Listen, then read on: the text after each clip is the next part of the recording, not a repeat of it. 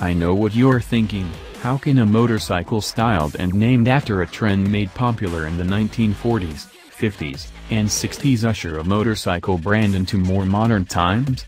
The answer, at least as I see it, is far simpler than one might expect. The bike may be a little retro, but it's aimed directly at a young audience.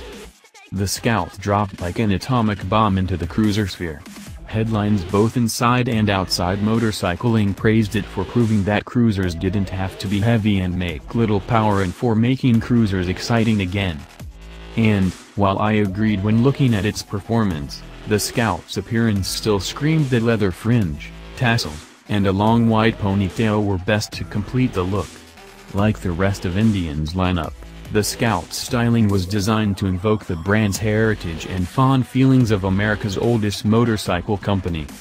It's what you do when competing with a brand whose logo feels almost synonymous with the American flag, but it isn't the best at capturing newer and younger riders.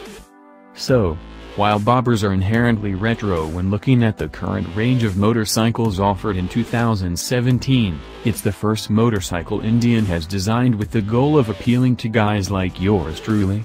Young professionals and millennials. I learned last week that I'm actually part of the micro-generation known as Zennial, who like stylish things that skew towards the hip.